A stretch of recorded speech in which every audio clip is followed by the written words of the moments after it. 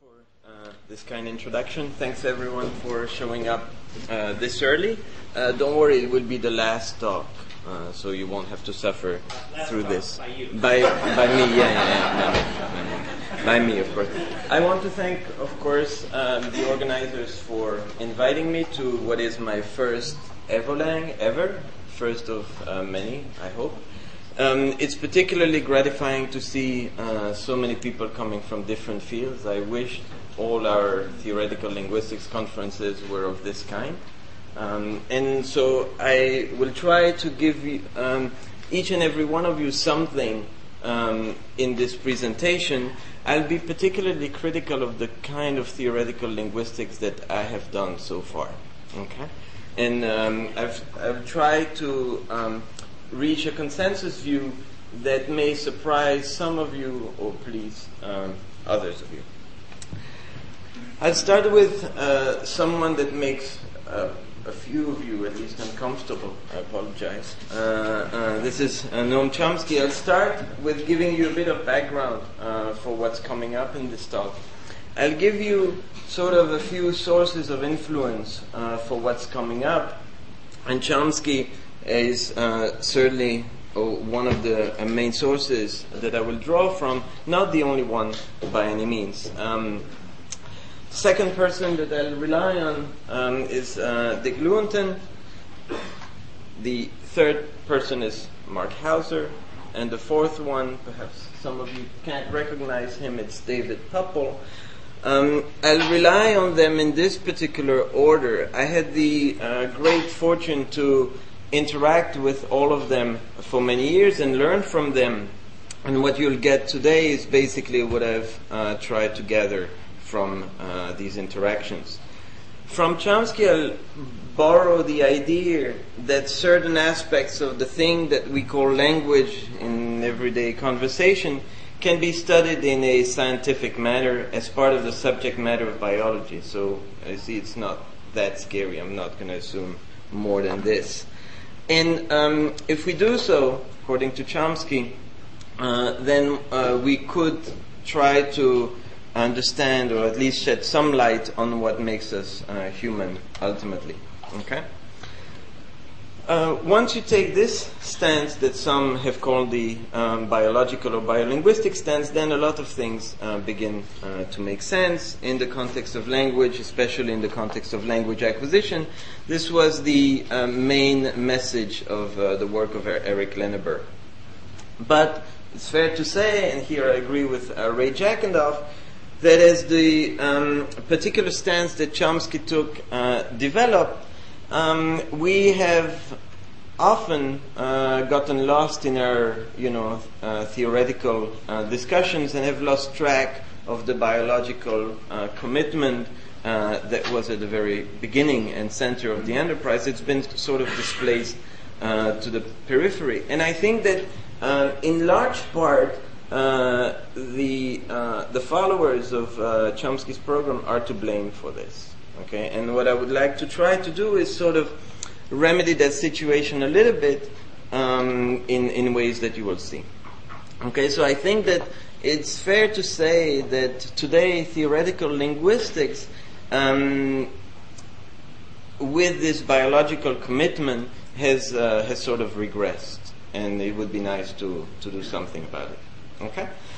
This is a quote from Salvador Luria in 1976 in a AAAS address, where he actually discussed the field of biolinguistics and ends his discussion saying, this is a field for the future. In a couple of years, we'll see really great progress.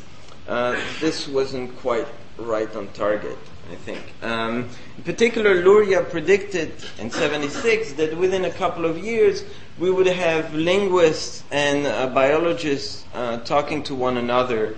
And specifically, we would have linguists looking at biological data and trying to just make interesting hypotheses about the data.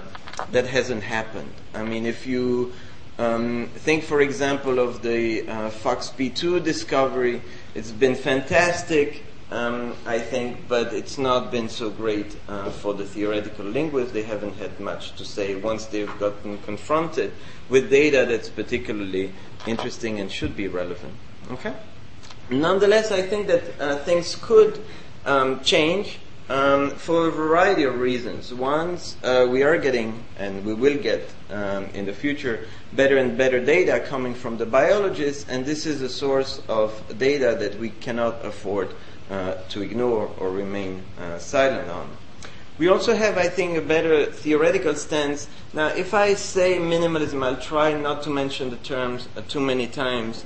Don't think that I'm buying into a particular theoretical package. I just mean that many linguists of a Chomskyan persuasion have come to realize that their theory of universal grammar is so baroque as to be implausible, and this is all I mean by minimalism. So they've tried to actually do what other traditions in linguistics had done before, namely minimize that component to just make it somewhat more plausible.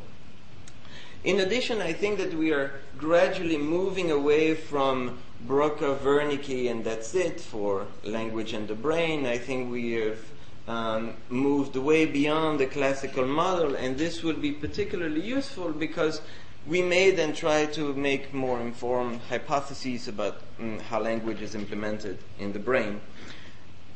And last but not least, we've also, well, some haven't really, but some are moving beyond the modern synthesis in biology, moving beyond a narrow set of hypotheses with respect to evolution in general. And as the theory of biology expands, we have more room to find our place in it. Okay? So for all these things, I think that it's worth reconsidering the biological stance of theoretical linguistics.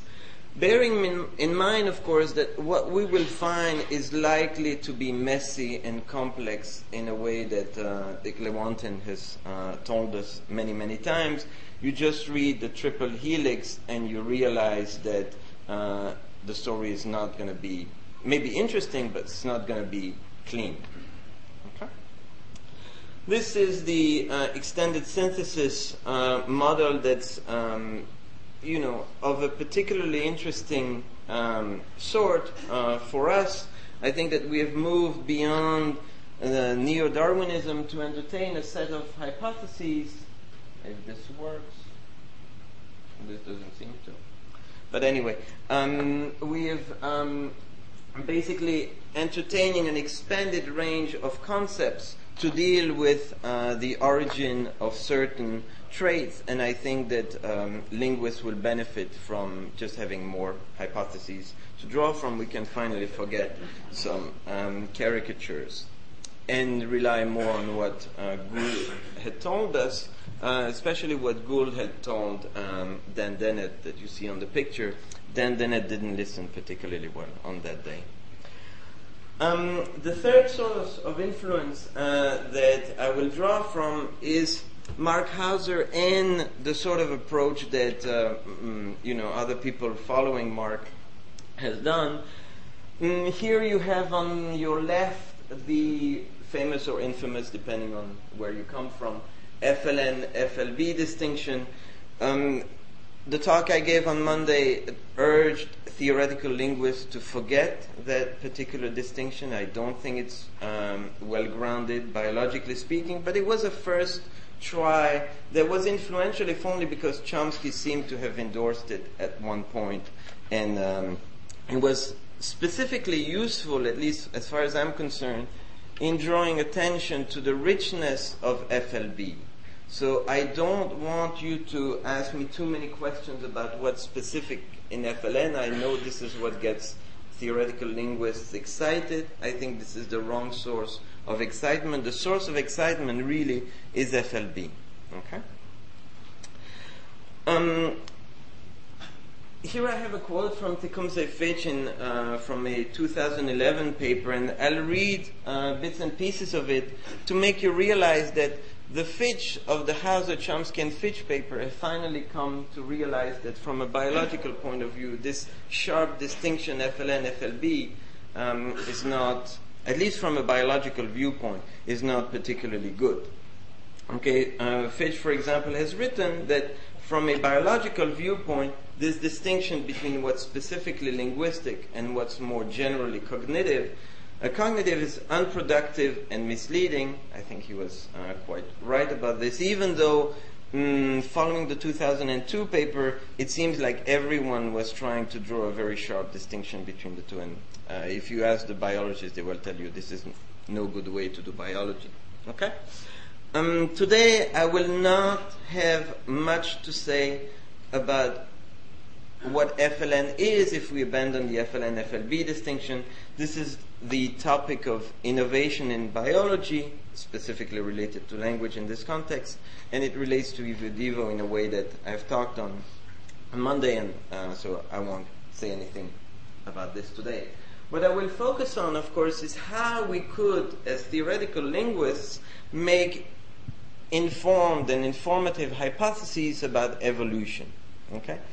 And here you have my friend Gary Marcus waving his hands, repeating that if you want to move from here to there, you have to be careful, because genes build neural structures. Well, even that's not true, but anyway. Genes build, certainly they don't build behavior. I mean, there are a couple of steps in between, say, cognition and evolution that cannot be ignored if you want to make interesting hypotheses. And what I will try to do today is precisely following that advice. That is, I'll first give you a couple of theoretical notions and try to map them onto the brain as we know it. And from there on, ask questions about the evolution of those brain structures, and then see if we can relate those three domains. Okay? And in order to do this, I'll take inspiration from a research program that David Puppel has been advocating. I don't think that it has received the attention it deserves. What Puppel is basically saying, this is an abstract of a recent paper really clearly summarizing what he's after. What David Puppel is urging us is that both evolutionary and genetic approaches to studying the biological foundations of speech and language could benefit from fractionating the problem at a finer grain. And the point shouldn't be to aim at mapping genetics to language, or mapping genetics to phonology or syntax or semantics or whichever field you prefer, but rather to link genetic results to component formal operations that underlie what we've called syntax, phonology, semantics, and so on. And Puppel in particular stresses the fact that these operations are likely to be generic, not specific to language. They are what he calls generic subroutines, and I'll try to make hypotheses in this direction. So the theoretical linguists among you may ask me in the question period, but this is not quite, linguistic. I mean, this is certainly not the kind of specificity that we love to see in the generative literature, for example. And my answer will be yes, that's not that. Okay? All right, let's skip a few more things. And so, a warning, what follows is not going to be the orthodox kind of theoretical linguistics with which I may be associated, but it won't also be the kind of orthodox biology that many people tend to assume. But I don't know of any easy way. Okay, that is, we'll have to both make victims on the biology side and also on the linguistic side. Okay? And part of the motivation, the final motivation that I'll follow, are certain remarks by Chomsky. And this is not perhaps the best quote. This one is more famous or well known.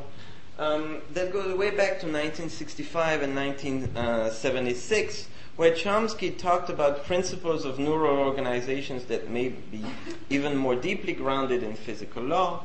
Or he asks about whether we know, in fact he's skeptical about, that, whether we know what happens when, as many neurons as we have are crammed into something the size of a basketball. What happens in this particular case? And I'll address this particular issue because I think that since 1976 we have come to learn more about what could happen in this case. All right. So to make this work, we'll need the most minimal specification for universal grammar. I know many of you don't like the term, but substitute it with your favorite term if you don't like it. But some minimal specification that would allow us to actually make interesting hypotheses about language, have a matching hypothesis about the brain, and then ask about its development and evolution. Okay? The easy part for the linguist, the one that I'll go over very, very quickly, that is, I want you to buy what I'm giving you, and if you don't want to buy it now, you can buy my forthcoming book that's even nicer, is the following. I think that the minimal specification that we'll need, the non-negotiable part, if you want, of specification for universal grammar we'll need is just this. 3 properties. Don't be thrown off by the jargon. 3 properties that I think will be particularly useful in trying to relate a brain, mind, and evolution. One is, these are standard names. The first one is called the edge property. The second one is called merge. The third one is called the cycle. I'll explain briefly what I mean by these. By the edge property, I mean a very, very boring thing. I think it's actually a bad term, this edge property.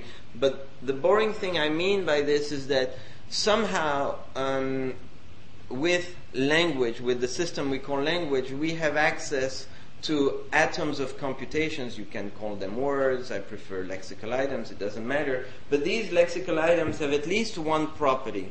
The property of being able to combine with other lexical items. That's what I mean by edge property. Okay? That is, they might have certain restrictions, but there is certainly one computational potential they have, and it's the ability to combine. That's what I mean. Okay? I don't want you to think of words or lexical items as little trees with a lot of specifications. That's good for theoretical linguistics. That's not so good for biolinguistics. What I want you to think of when I say edge property, I mean a property that essentially starts with certain concepts that we share, for example, with other animals, but remove some of their, if you want, selectional restrictions, some of their valencies, as it were.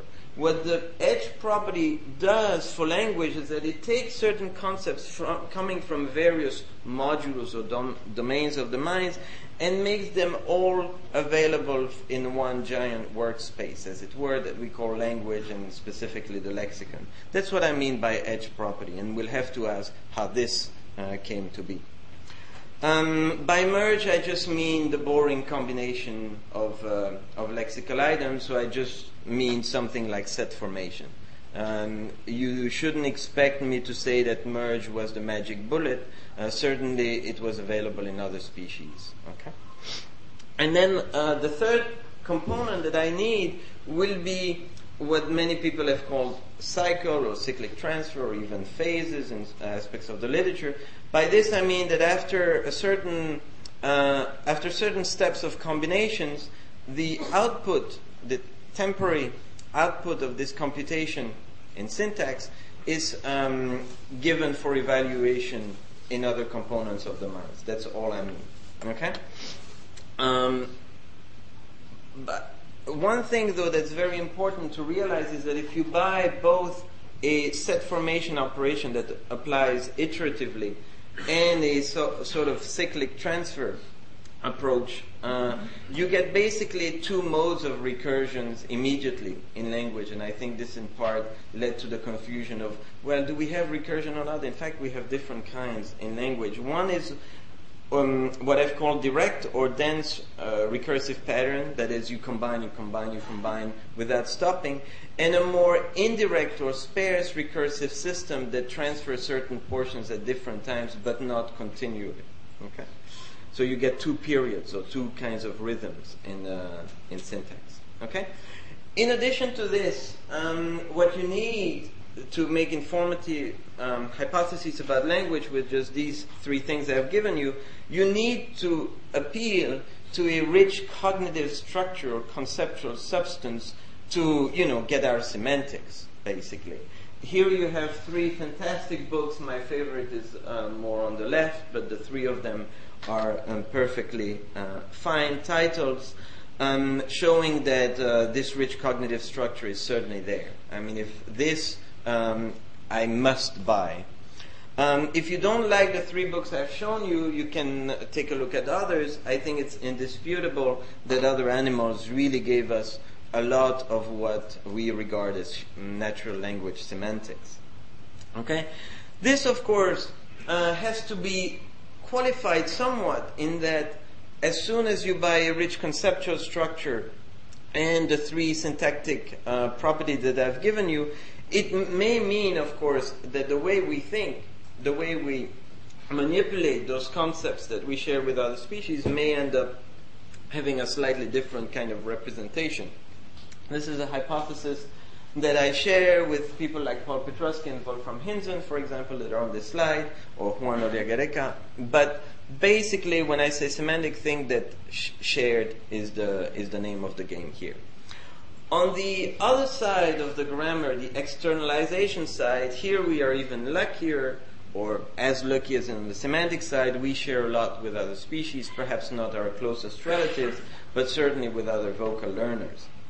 It's actually remarkable that the properties that we are beginning to discover in the context of bird songs map in terms of the Chomsky hierarchy, map exactly on the same point where phonological systems of natural languages map, namely the finite states and not beyond this. Okay, so here you have a couple of here you have the Heinz and Itzardi paper recently published in Science, showing that the kind of complexity we find in phonology, not same as in syntax, is of the same kind that people like Kazuo Kanoya or Bob Berwick and others have shown is valid for birdsong. So that too is shared. That's something that we don't need extra properties from, at least for natural languages, but it's of course something that we recruit for language.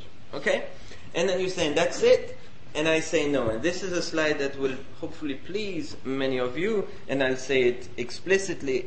In order for you to get from what I've given you so far to natural languages, you need to assume that in between there's going to be a lot of culture-based grammar formation, grammaticalization, and these sorts of operations that are crucial in order for me to get from the minimal specification I've given you that just gives you a rough scaffolding of syntax to the rich grammatical substance of modern-day languages. You guys are expert on this. All I'm doing here is say that I'll have to buy a lot of the things that you have on sale, because otherwise I won't be able to get from the underspecified UG that I've given you with these three properties to natural languages. So not only do you have a role to play, the approaches in fact need to complement one another. If you want, the minimal specifications I've given you are like the weak biases that, among many others, that we have cognitively will give you rise to culture-based grammar formation. Okay? Specifically, the culture-based grammar formation will be important in what we call the interface between syntax and phonology, what's called morphology. This is where things will get complex and messy. Okay? All right. So far, what I've given you is a picture that, at least for semantics or for phonology, both of sound and sign, for externalization, can draw on rich animal models. Maybe not as rich as we would like right now, but in a couple of years we'll learn more. The puzzle will be for the three properties that I've given you at the beginning, where are those coming from? Okay, and that will be my focus. It doesn't mean that that's the only interesting thing. Please don't say, is that FLN? Okay, don't ask that. But it means that this will be a particular puzzle that we would like to discuss. Okay? And in order for me to discuss the evolution of these properties, I'll have to say, first of all, how we could relate them to the brain. Okay? And here I have a hypothesis that's, I think, new, although it draws on components that are available in the literature. And the first component that I'll draw from is a hypothesis by Stan Dehaene, Changeux, and others that, unfortunately, I say unfortunately because, in the literature it's known as a hypothesis for consciousness and how consciousness is realized in the brain. I think that consciousness is a word that I'll try to avoid, okay, for just good science form, okay? But what Dehaene and Changeux has claimed is that our brain basically has the ability to construct what they have called a global workspace of the sort that I'll explain. And this particular global workspace is what I'll need to explain some of the properties that I've introduced before in the context of language. So they said it was for consciousness. I'm going to say no. Maybe it's for consciousness. I don't know, but at least it's interesting in the context of language. The model that Dehaene and colleagues have developed is actually drawing on the model first proposed by a philosopher, Bars, that says that there is a neuronal workspace that emphasizes the role of distributed neurons with crucially long-distance connections, particularly dense in prefrontal, cingulate, and parietal regions, that basically give rise to what Bars had called a blackboard image. That is, it's a workspace that enables you to reach beyond the confines of the modules that other animals have and that we certainly have. It basically gives rise to cross-modular computation. And that, I will claim, is precisely what the edge property enables language to do. Because if you remember, the edge property was this property on lexical items of words that essentially remove some of the combinatorial restrictions that are imposed in the various modules where those concepts reside. If you assume that if you can turn these into lexical items, they basically become available as part of this global workspace. Okay? And so if you want to explain the edge property, you'll draw on these long distance connections and ask how these came about. Okay? Dehaene and others have pointed out that this is reminiscent of the Fodorian architecture that Jerry Fodor put forth in the modularity of mind, but not in the sense that it appeals to, in addition to modules, the central executive, and I'll tell you language may have been that, or at least syntax. I'll skip a couple of slides. These talk about the long distance connections that are necessary for this global workspace. Okay? Yes. What's interesting is that Dehaene has pointed out that once you have this global workspace available in your brain, you can do a few things that other animals couldn't do. For example, you have modular processors that are now able to exchange information very flexibly. Information can be accumulated across time and across different processors. We can discretize incoming information arising from analog statistical inputs, and we can perform chains of operations and branching. These properties, accidentally or not, match pretty well how Hauser, drawing on a lot of literature, define humaniqueness. Hauser pointed out that we, unlike other animals, have the ability to combine and recombine different types of information and knowledge in order to gain new understanding, apply the same rule of solution to one problem to a different and new situation, create and easily understand symbolic representations of computations and sensory input, and detach mode of thought from raw sensory and perceptual input. These would actually fit pretty well with how Dehaene would talk about the global workspace. So I think that there is a nice matching hypothesis there about what we can cognitively do and what we could draw from on the brain side. Okay? But this is not all. This is not, in particular, once you have this global workspace, you'll still need another component of your brain that will essentially regulate the way this global workspace works. And here I will hypothesize, again drawing on a lot of people, especially Francis Crick, who way back said that the thalamus could actually be that part of the brain that regulate basically cortical connections. There is very good evidence from this in the vision literature for the thalamus essentially acting like a clock or regulator of information exchange. But I think that the thalamus has also been implicated in functions outside of vision and even in the context of language. The thalamus has been related to working memory, which of course, as everyone knows in this room, working memory is a misnomer. It should be called attention, okay? Selective attention in particular. It has nothing to do with memory. The role of the thalamus has been occasionally implicated in language. Here you have a reference. Here you have a second one. Friederici and colleagues, especially Boeckx, have even shown that the thalamus is sensitive to syntactic and semantic language violations. Interestingly, not phonologigical violations. Okay? So implicating the thalamus as a regulator for the global workspace may not be too crazy, even though it is not conventional. Okay, here you have a couple of references for the thalamus acting as a clock. Okay. So far, people might have said, well, this guy has been trying to relate language as the brain, and still he hasn't mentioned Boeckx yet. So he must have missed something in Linguistics 101. And the answer is, no, I haven't. Well, yeah, I missed a lot of things in Linguistics 101, but not this one.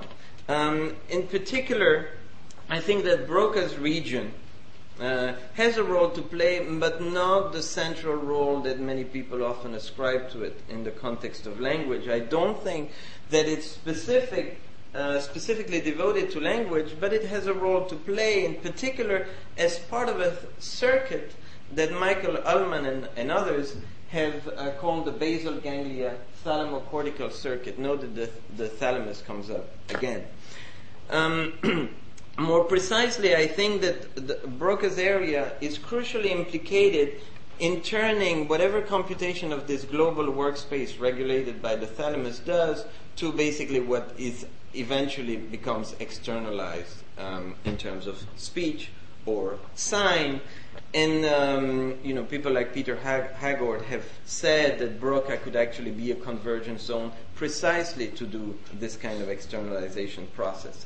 Here's a slide drawing from Greg Hickok's work on Boeckx, showing that actually Boeckx should be decomposed in terms of the kind of computation it does.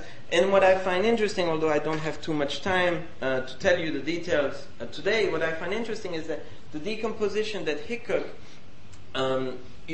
puts forth in the context of Boeckx matches precisely the sort of decomposition that linguists of a generative persuasion need to assume in order to understand the mapping from syntax to phonology.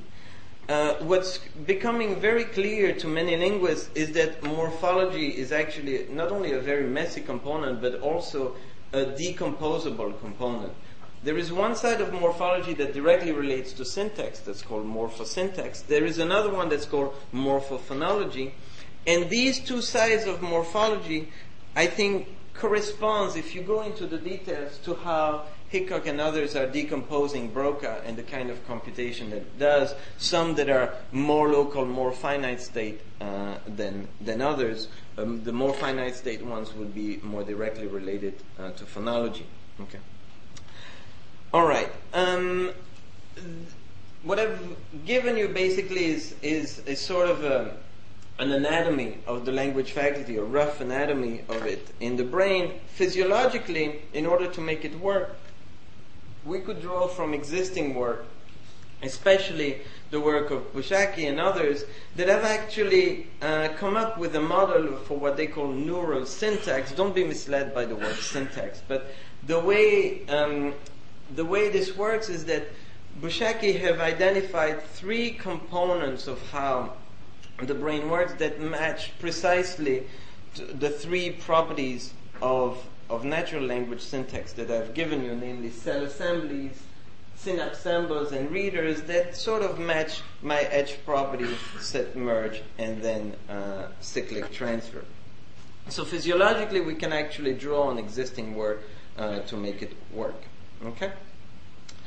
The question that, of course, people in this audience are asking is that is this kind of architecture that I've sketched evolvable? And I'll give you a couple of hypotheses that I think are currently available and sort of make this story interesting. It's no surprise if I start with telling you that the sort of brain we have is particularly large and complex.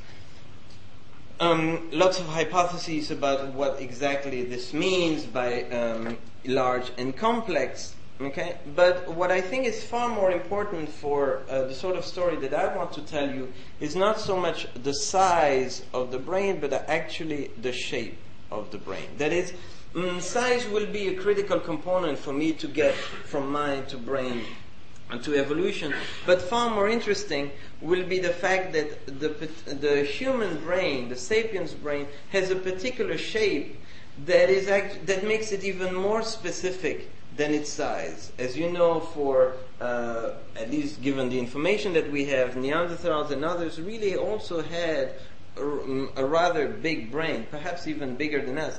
But the shape of ours is particularly distinct in a way that will directly relate to some of the things I have given you. So here is a recent synthesis paper published in Evolutionary Biology by two people from the Max Planck Institute that, I'll give you just a slide that shows that more than size, shape really matters for us and should, of course, have played a role in evolution.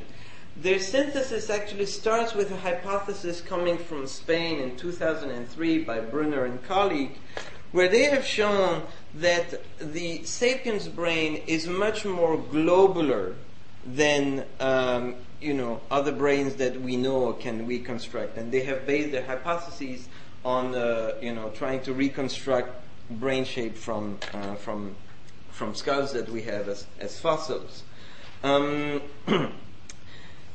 I'll give you just one slide out of many I've given you that will make the thing clear. If you look on the left, we have the sapiens brain based on skull reconstructions, and then we have the archaic brain model in our lineage. And the main difference, the one that I want you to focus on, is on the fact that the sapiens brain looks much more like, is spheroid. It looks more like a ball than the archaic domain. The archaic sort of model is much more elongated. Ours is more globular. And that seems to be particularly salient in much of the literature reviewing this, and this is something that I'll just recruit.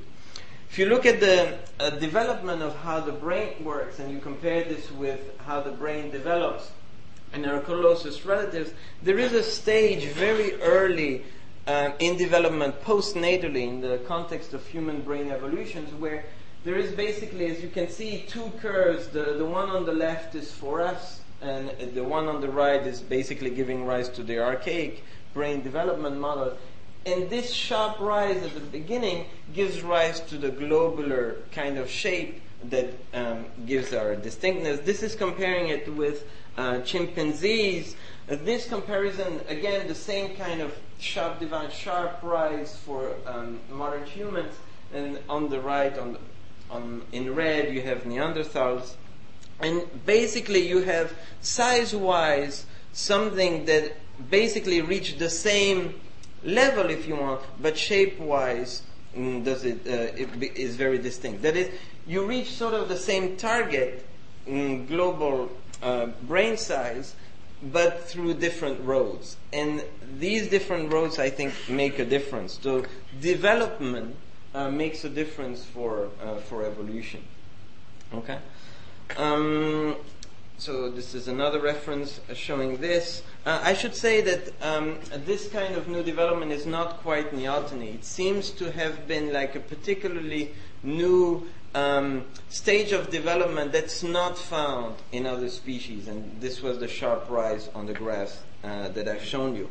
Now, why should a more globular, a spheroid brain matter for what I've given you? when I think it matters, if you take into account the fact that I've told you what regulates this global workspace is the thalamus. And if you look at where the thalamus lies, it's right in here. It's right in the middle, basically. It's this subcortical part that seems to be placed in a particularly advantageous location in the context of a spheroid kind of brain. Okay, so here is the thalamus in green, and if you see this, I'm sure that you're thinking of something like this. And it's known that this red point makes all the other points in the circumference equidistant, so equally accessible. And I think that this equally accessible is what the thalamus enables us to think cross-modularly. That is, it makes all the modules equally accessible. So here is the thalamus, and if you study the connection of the thalamus in a spheroid brain, they work much better than in the archaic elongated mode of brain size that other species have. A more globularized brain, in fact, minimizes distance between neurons and therefore reduces wiring length. This is a hypothesis that goes back to people like McCarthy, although they haven't been exploited in the context of language. And so it would increase cognitive efficiency and the sort of conceptual traffic that we engage in. Last point before conclusions. Would this be an adaptation, this globular kind of brain? We will probably never know.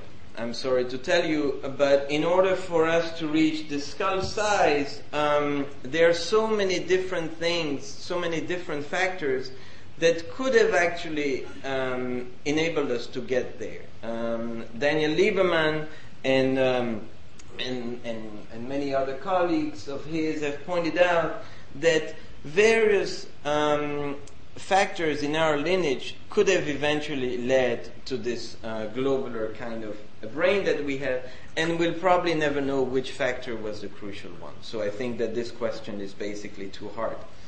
There are many conclusions that one can draw from it, but rather than taking more time, I'll stop here and let you ask questions. Thank you.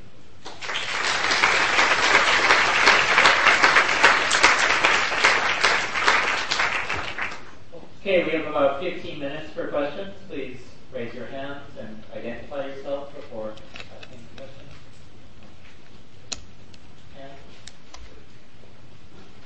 Arnaud from the CNRS in France. Thank you very much for this very impressive integrative synthesis review. I just have a very simple question. Would you exchange concerning your three general principles, the words H by chunk, the word merge by association, and the word cyclic by chronological loop? I didn't get the first one. I got the first one is changing H by chunk. Chunk. Which is a psychological concept. And so H by chunk, second one merge versus association, third one phonological loop for cyclic transfer. Right. Yeah.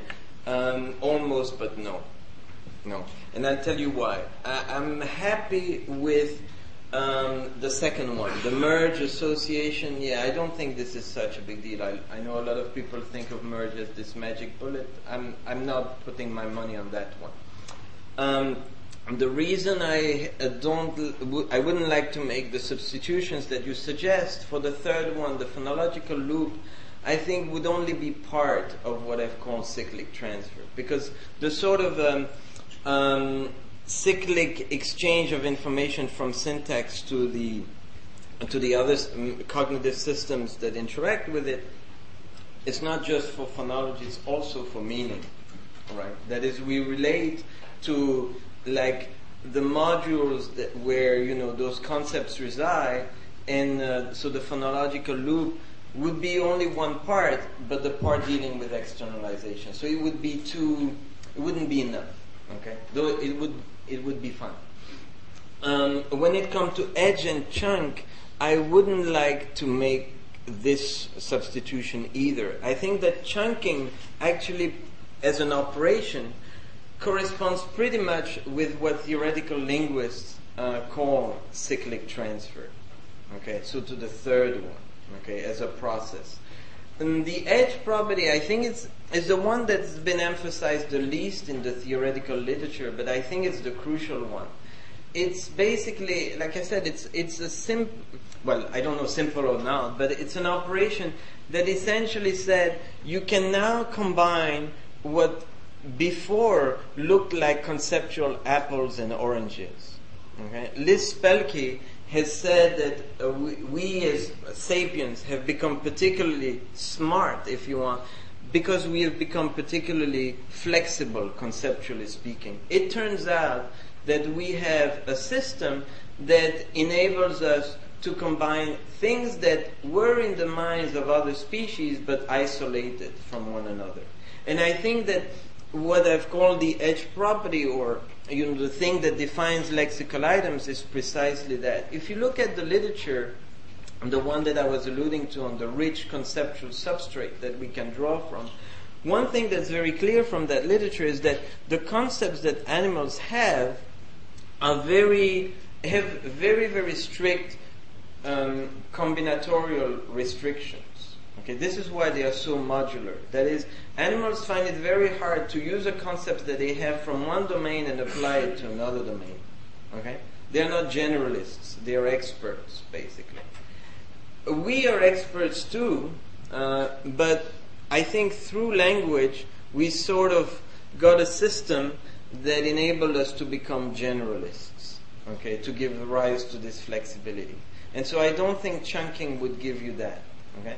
Now, the edge property may not be the best word for it, but whatever it does, it should be an operation that essentially, it relies on those long-distance connections to create cross-modular, essentially, information transfer. Okay? So, I don't think... But behind your question, I think there is the model...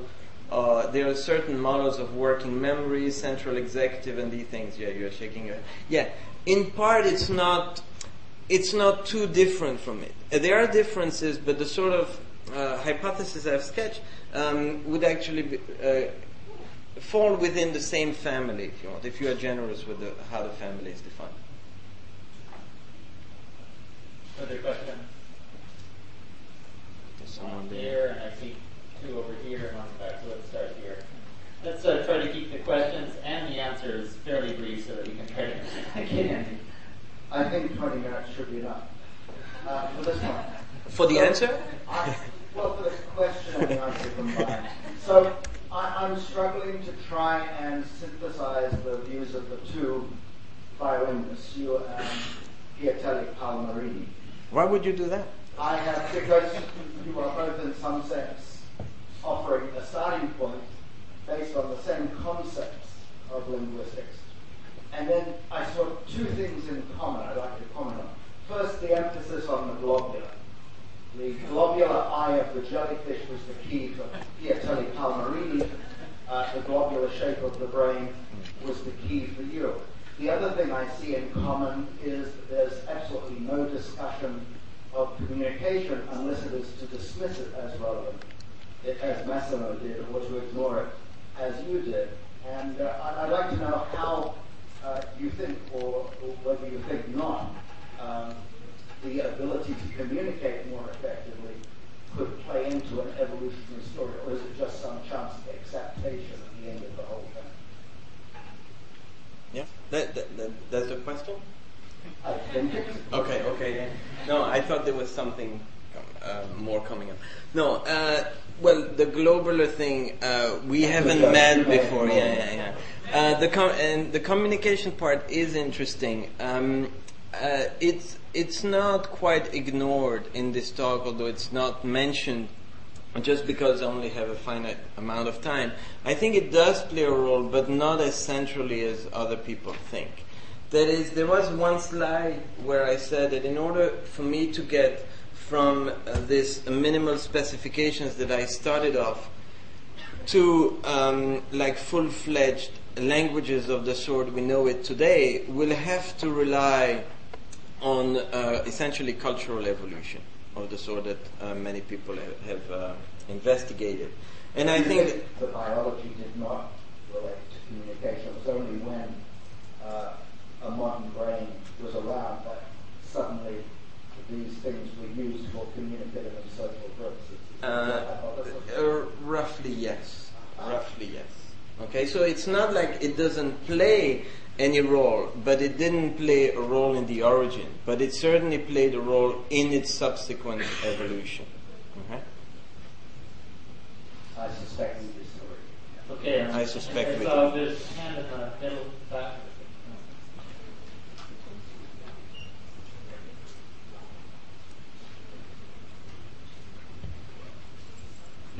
Russell Gray, University also. How does a more spherical brain explain edge, merge, and cycle transfer? I'm sorry, I didn't get that. How does your more spherical brain explain edge, merge, and cycle transfer? It doesn't explain the three. What it does is having a more... So it's far more indirect than this. So this is why I don't like terms like FLN or highly specific properties, so specific to language. What I think the globular brain did is essentially locate the thalamus in a particularly advantageous position to regulate a global workspace that, strictly speaking, our closest relatives or Neanderthals could have actually had. It just wasn't as efficient for them. Now, this efficiency is precisely, I think, at the heart of what I've called the edge property, namely the ability to make use of those long-distance connections in an efficient way to relate, to essentially engage in cross-modular information transfer, conceptual transfer. And because the thalamus is the regulator of the global workspace, having a more globalized brain essentially enables that kind of regulation to be more efficient. That's the idea. So it doesn't give you the suite of the three properties, okay? But it essentially enables these three properties to work pretty well in tandem and give us the cognitive flexibility that Spelke and others have identified in the realm of psychology. That would be the idea. Just a quick follow-up. Have you calculated the difference in efficiency? I personally haven't, but others have. Okay, and this is a hypothesis that, like I said, goes back to, I think, the late 80s by McCarthy and others, showing that, depending on the position of the thalamus, you may actually have that. Now, what hasn't been done, what's kind of homework for me afterwards, is linking the global workspace of the Dehaene and et al. Group to the results of the thalamus that other people have already reached. That's the homework. Okay? So that's the hypothesis. That's where it might fail. So if it turns out indeed that the two hypotheses don't combine as well as I think they ought to, then what I've said would be incorrect. I guess I'm just rather skeptical that a small difference in efficiency is going to produce all of action. Okay, there are several other people with their hands up, so I'd like to pass the mic around. I think I see two people at least in this area, so whoever gets there first.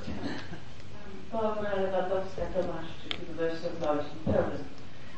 First question refers to one of the points of a discussion between a translation between concepts to linguistic units, lexical units to be precise. How do you envisage that? That is, because this is the essence of rise of language. That is, concepts vis-à-vis lexical linguistic units. That is, this nebulous sets of concepts to things that you neatly, precisely show as homogeneous type of lexical units. Where is this homogeneity? Are you thinking about some universal lexical layer that is non-language specific, a universal lexical basis?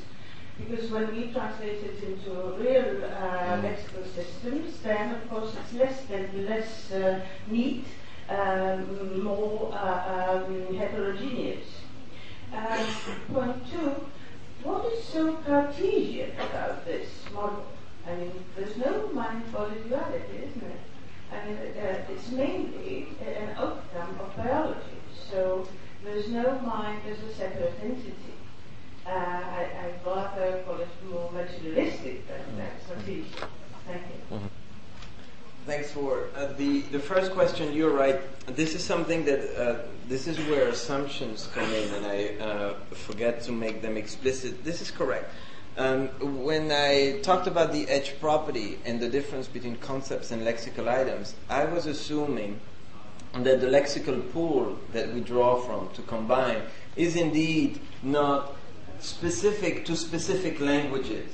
Okay, that is, it's universal in a way that's not like French versus English or something. French versus English versus Navajo and so on, the lexical differences there comes crucially after the process of cultural evolution. This is where, so in order to get from my kind of lexicon, the pool of lexical resources that I have, to specific language lexica, then you really need processes like grammaticalization and other things that really then introduces differences and variations. So that's correct. Thinking of a Leibnizian set of universal concepts there?